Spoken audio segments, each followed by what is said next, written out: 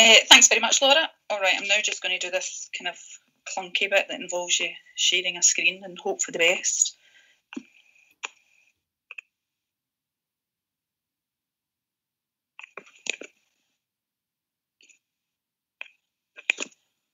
Well, this isn't the best start.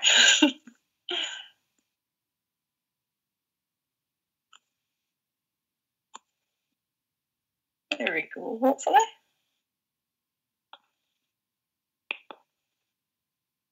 How's that? That's it, Alison, that's great. There we go. All right.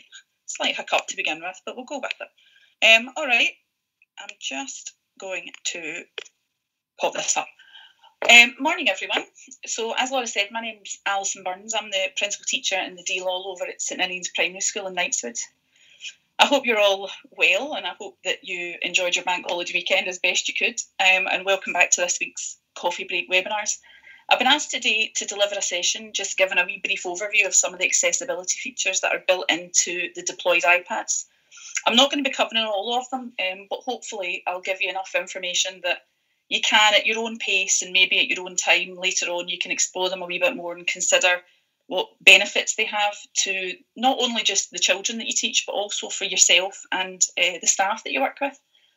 I'm going to warn you, I've never done anything like this before, so I'm going to apologise in advance if things are a wee bit clunky. But, you know, we're all learning here, so I'm crossing my fingers that the technology doesn't let me down. So as I said, we're going to start just having a wee look through the features, and then if you can have a wee consideration throughout it as to what uses it could have for you in the classroom, that's really what we're aiming to get out of for today's session. So to start with, in order to access the features we're going to be looking at, we're going to go into our settings menu in our iPad. Now, the accessibility tab is down on the left-hand side. If you're operating on an earlier system, an earlier iOS, you might find it in the general tab, but if you're up to date, then the accessibility tab's there by itself. And all I'm going to do is have a little look through some of the features within these. Some are a little bit more relevant than others to me. I'm coming at this very much from a mainstream perspective. And I know later on some of the webinars that are later on this week are going to be looking at them in a wee bit more detail. So the aim of today is just very much to give you a brief overview of some of these features. I'm going to start just at the top and I'm going to work my way down some of them. Having a look first of all with VoiceOver, you'll see my VoiceOver is currently off. VoiceOver is designed to support people with a visual impairment. It's gesture based, so you can do lots of different things with your iPad using your fingers, and it's designed that you can operate your iPad even without seeing your screen. With the VoiceOver enabled, you'll hear a description of everything that's happening in your screen, from, you know, what level your battery is at to which app your finger's currently resting on. You can see underneath the VoiceOver that there is a bullet pointed list of all the different gestures that you can do to activate the features. I have not used this in the classroom. I don't have a need for it at the moment. There has been the odd occasion where a child has activated it, accidentally or not, you can decide for yourselves. So if the iPads suddenly start talking to you in your classroom, chances are they've probably activated the VoiceOver. But I'm not going to have a look at that today. Zoom is next up. Zoom's quite a handy wee tool. I quite like it. Again, there's the bullet pointed list. This is what I really like about the Apple devices, is underneath the accessibility features there's always a little set of instructions that sort of explain the feature a wee bit or tell you how to operate it. The Zoom magnifies. So if you do a double tap 3 fingers on your screen, if it's activated, it brings you up this little movable screen, which will allow you to enlarge text that's on your screen. If you go over any of the buttons will remain active. And if you do a little double tap on the button at the bottom of the screen, you'll see that you get a number of little menus. I'm just going to move that up there just so that the menu comes underneath, hopefully. There we go. So you can see that using the little slidey bar at the bottom, I can increase or decrease that zoom. I can also, if I wanted to, put a filter over it. I know that's beneficial for some children.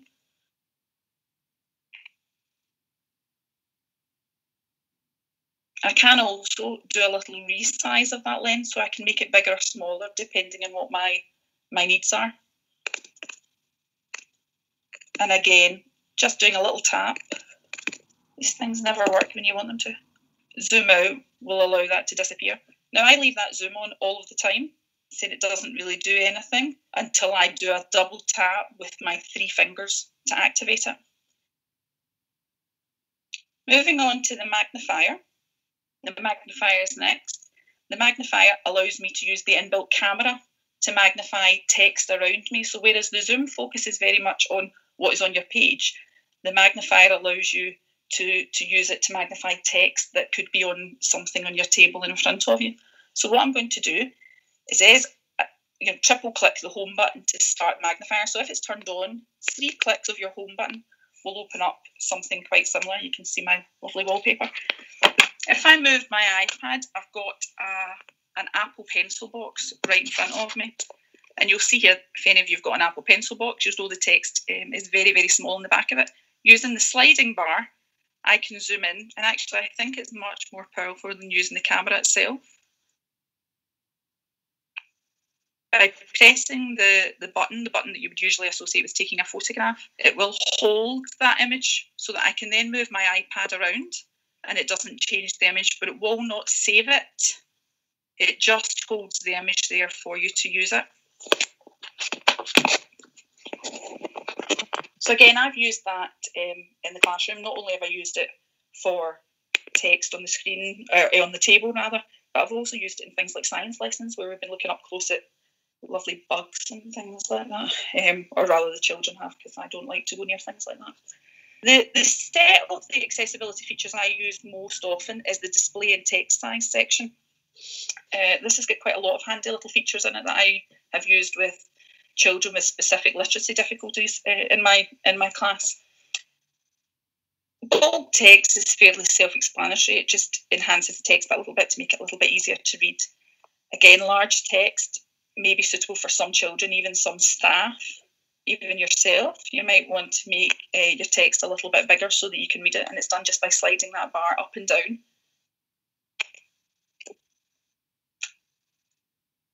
Button shapes. I'm not too sure really what I would use button shapes for. If you turn them on, you'll see up at the top, the accessibility button right at the top suddenly gets a line underneath it. And I think it's something to do with perhaps a third-party app that allows that to be read. Again, not really something I've used or have a tremendous amount of experience with. I've used the on-off labels with certain children. That, as you know, when you turn a button on or off, it goes green or grey. With the on-off labels, it tends to show a 1 or a 0 in addition to that. And, it's useful for children that perhaps may have difficulty seeing certain colours or distinguishing between colours.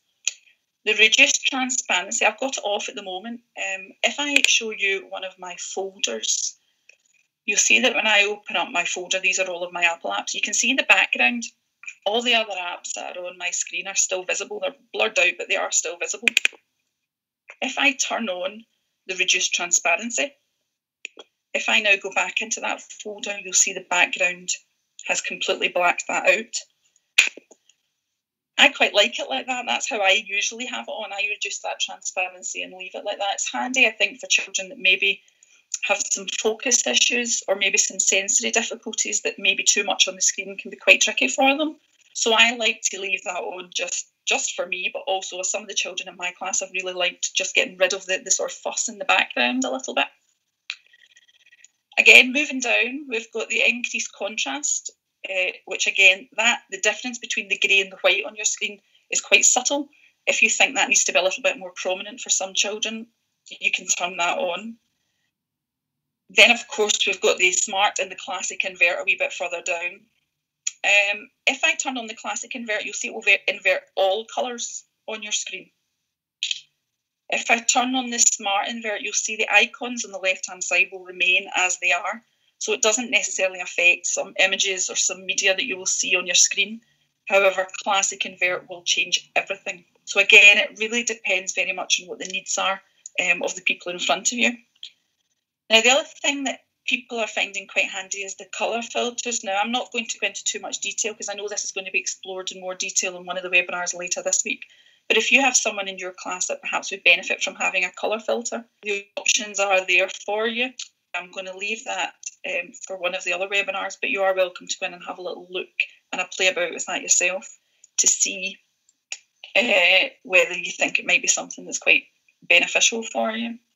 There's quite a lot in this this display and text size, and I think it's quite useful for not just the children in your class that might have a specific need, but for all children to be able to see what is available to them and maybe adapt their iPad to suit them, personalise that little bit more. Moving on to motion. I think an awful lot of the features that are discussed in motion have sort of been disabled on the Glasgow iPads. So any kind of fancy effects and things that might happen, I'm sad to say, don't always appear on a Glasgow iPad. But if that was an issue for certain children, then you have the option to turn that on, and you can reduce sort of special effects and slide transitions and things like that to make them a little bit more seamless and a little bit less difficult for them to access. The other part, I've said that I spend quite a lot of time with the display and text size. The other part that I really have explored a lot with children is the spoken context section. The speak selection I have on.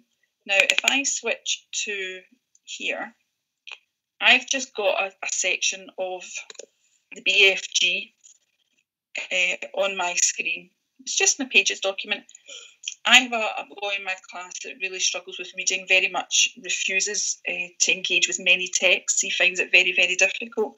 So this tool for him suddenly was a bit of a life changer. When you double click on a word, you'll see up above it, we now have this option to speak. Now, I don't think sounds come over this sort of broadcast, but when I hit the word speak, it will speak the word aloud and it will highlight it as it speaks. So if I highlight, say, a sentence, again, I have this speak option, which will allow the iPad to text your child.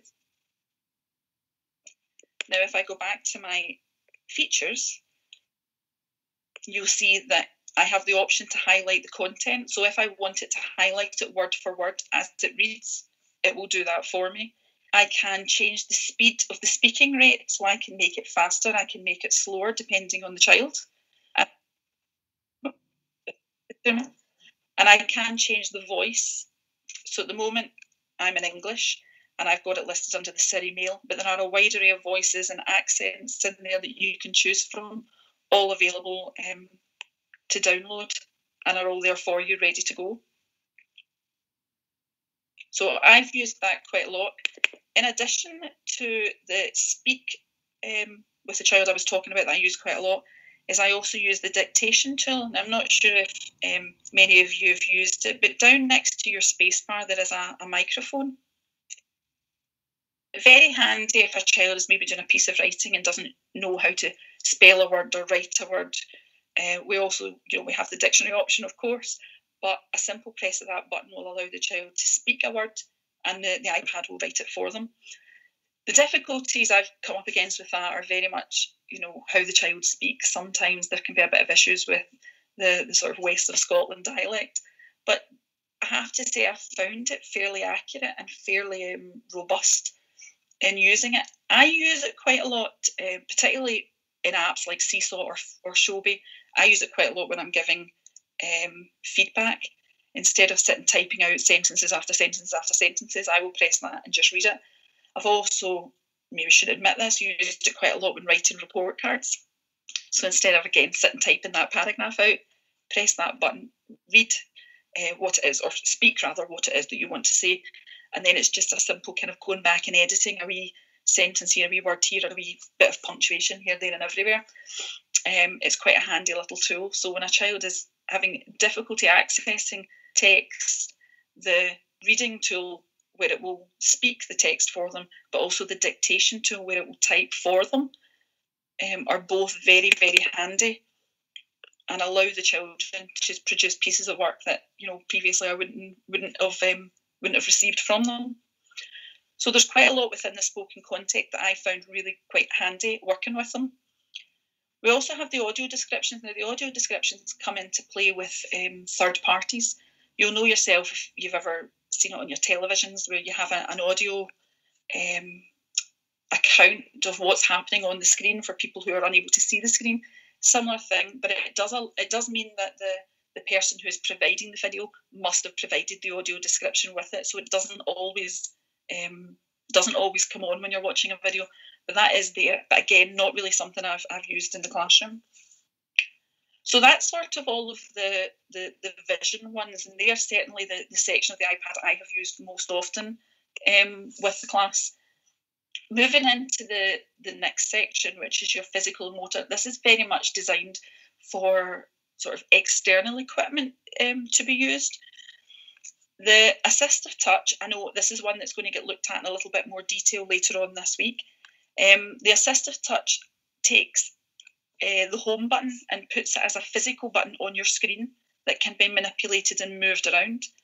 Again, not something I've used with children, but it is something I used when I dropped my iPhone and it broke and my home button wasn't working. I was recommended to me to turn on the assistive touch, which allowed me to access a wide array of little features. Now, these can all be customised within this menu, so that instead of having to use certain clicks on the screen or certain buttons on the screen, it's all accessible through this one little menu that appears with your assistive touch. But again, I'm not going to go into that in too much detail because I know it's getting covered later on this week. But it is there, and all of the customisation options are in there for you, that if you want to go in and have a little look, you can do.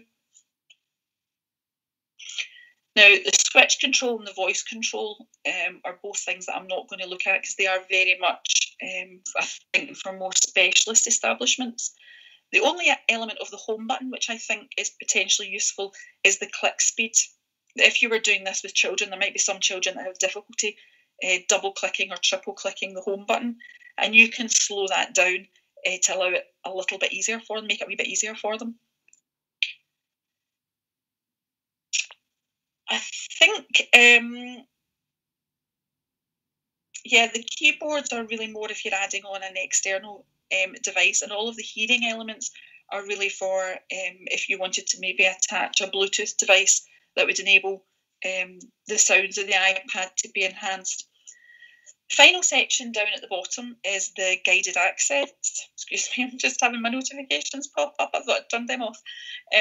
The guided access, again, is something that's going to be looked at in one of the later webinars, so if it's something that you think you might be interested in, it's well worth tuning into that later on this week. The guided access works in a kind of similar way to the Apple Classroom, and it allows you to sort of lock into an app.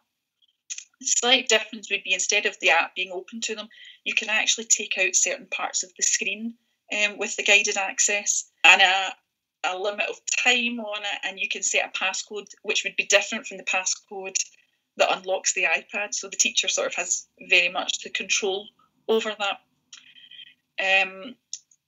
But I said I don't want to steal other people's thunder by dwelling into some of these things a little bit much. So just to kind of recap on a few of them, I think the things that I found within the mainstream setting, definitely the most beneficial are your text size options, where you can invert your colours and increase your text sizes. That's really been beneficial to certain children, particularly some of the younger children as well that like the bigger font. But for me, I have to say the one that I use personally most of all, as well as with the children, has been the spoken content section. The ability for a child to speak and listen to their text without necessarily having to put pen to paper really has opened up literacy for some children that I work with. But I think that's sort of the main features I would say that I have been using. So it's been a very, very quick kind of run through of some of these features, and I hope that you found it useful. And I hope that you've found something in there that's perhaps made the iPad a little bit easier to access for yourself, but also for the children that you teach.